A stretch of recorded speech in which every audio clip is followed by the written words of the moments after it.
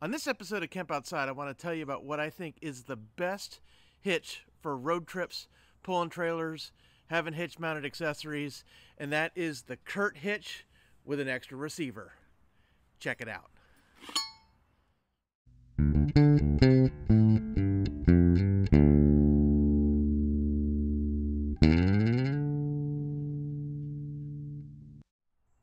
Hey guys, I'm Kevin with Camp Outside, your inside source for all things outside. You know, when I'm going camping or fishing, I am constantly pulling a trailer, whether I'm pulling pontoon fish, my 20-foot pontoon boat, or I'm pulling my 14-foot Alumacraft rowboat, or now I'm pulling my cargo camper, which is my 7x14 enclosed cargo trailer that's been converted to a camper. I'm pulling trailers all the time. And I have found a hitch that I absolutely love, and so I want to share it with you, and that is the Curt hitch with a extra receiver. And one of the things that I really love about this hitch is that I am able to put something in the extra receiver so that I don't have to pull my hitch off anytime I want to add my cargo basket or my bike rack, or I've got a hitch mounted fishing rod holder. I can just put that in the second hitch receiver and rock and roll. Now, I don't always combine things.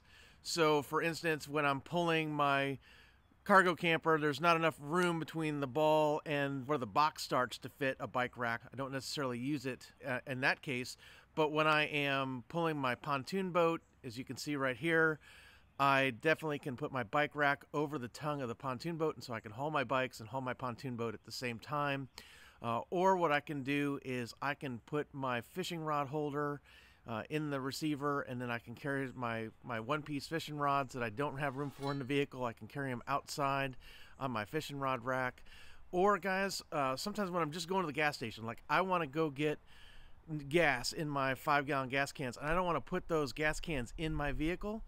Instead of having to pull my hitch off to mount my cargo basket, I can just drop the cargo basket in the extra receiver on the hitch and I'm good to go. So I love these hitches, and so I'm going to get this one installed on the van today for the cargo camper. Let's take a look.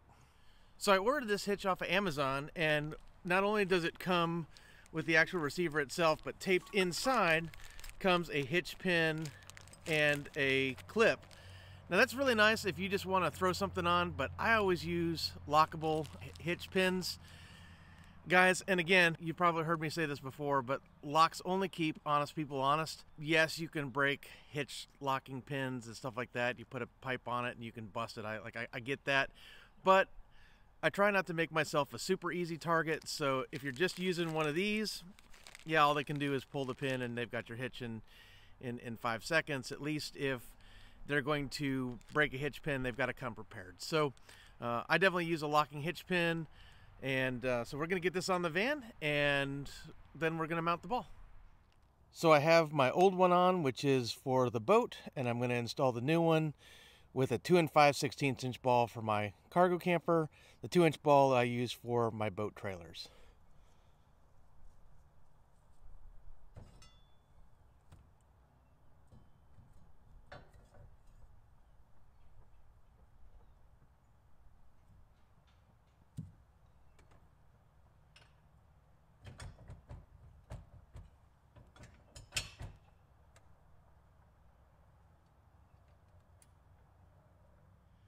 Before I mount the ball, I want to talk about this hitch just a little bit. So this hitch is rated for 7,500 pounds and 750 pounds of tongue weight. That means that this hitch will tow any trailer that I have, because all of my trailers at most have two 3,500 pound axles, which means at most those loads can weigh 7,000 pounds.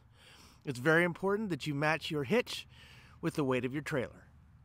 It's also really important to understand that the top receiver is not for towing. It's for hitch-mounted accessories. It's for cargo baskets, bike racks, fishing rod holders, all the hitch-mounted accessories that you can think of that don't require a lot of weight and don't require towing. So the maximum for this top receiver is 500 pounds, which is the rating of most cargo baskets. For the ball for this trailer, I like to use the Curt trailer balls. You always want to make sure that you match the right size ball for your hitch. So for my cargo camper, it takes a 2 5/16 inch ball, which is why I'm installing this one today. It'll say 2 5/16 right on the top of the ball so that you know what size it is. Also, you want to make sure that your ball is rated for more than the weight of your trailer. It's very, very important. So this ball is rated for 12,000 pounds. It's much more than I'm ever going to need. I also really like these balls because they're very easy to put on the trailer. They have a squared off shank underneath the ball that you can put a pipe wrench on to make sure that you tighten it down securely.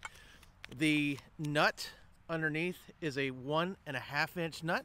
So if you don't have a 1.5 inch wrench like I do, what you can do is you can buy a wrench that they sell specifically for trailer balls, or you can just use some big pipe wrenches.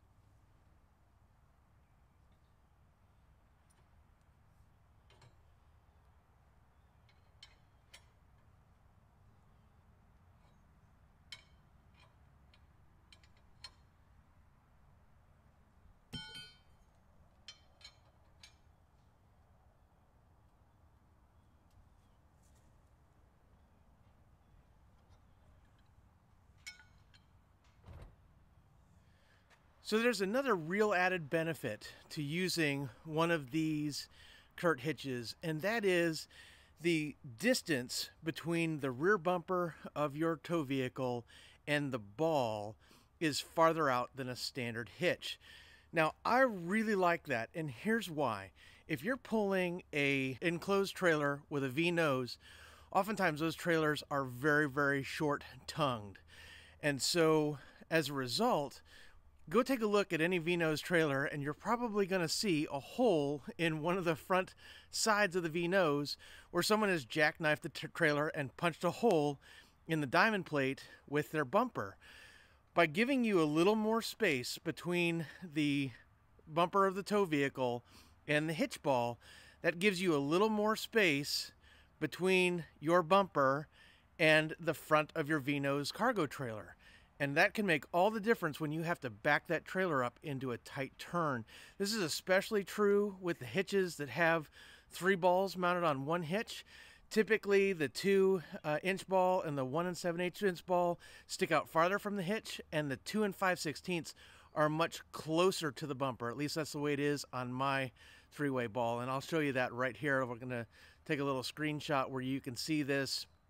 Here's a great example of both hitches side by side, with the tri-ball hitch having the 2 5/16 inch ball up and ready to use, versus the Curt hitch with the extra receiver. You can see just how much longer the hitch is, giving you that much more space between your tow vehicle and your trailer. Let's go take a look at how it looks on the van. With the tri-ball hitch, the bumper to ball is only about 3 inches. With the Curt hitch with extra receiver, bumper to ball is about 9 inches. You can see just how far away the hitch is from the bumper in the tri-ball mount hitch as in the hitch with the extra receiver. And so guys, when I have to back my cargo camper into tight spots, I really love having the extended hitch so that I have a little more room to maneuver when I'm backing a trailer into a tight spot. You don't have to get a Curt hitch with a second receiver to have an extended length. Curt also makes an extended length hitch that's rated 7,500 pounds without the receiver. I'll put a link to that down in the description below so that if you're looking for one and don't need the extra receiver, you can get that. It's a little bit cheaper. Guys, I'm also putting a link down in the description below to the Curt hitch balls as well as the Curt hitch with the extra receiver. Those are all affiliate links, guys. It doesn't cost you anything extra, but it does give me a little commission on the sale. It just really helps me make videos by getting a little commission. So thank you so much if you use our affiliate links. And hey, if you don't, it's no big deal. I just hope that this information is helpful for you. So guys, that's it for today. I now have the new hitch installed on the van. So I'm going to hook into the cargo camper and I'm going camping this weekend. So guys, Camp Outside exists to help moms and dads take their kids camping, hiking, fishing, learn about nature, and develop a conservation ethic. We want to help you get you and your kids outside. So if you have been considering at all pulling any kind of trailer, whether it's a boat trailer or a camper or a cargo trailer or a utility trailer or a kayak trailer, anything, and you have never pulled trailers before and you have any questions, guys, there's no question that's a stupid question unless you don't ask it, right? So drop something in the comments below. I'm happy to help you get hooked up so that you can go pull your trailer and go have fun with the family. So definitely drop something in the comments below, or you can hit me up on my other social media. I'm on Facebook, LinkedIn, Instagram, and Twitter, or you can hit me up at my website at campoutside.com.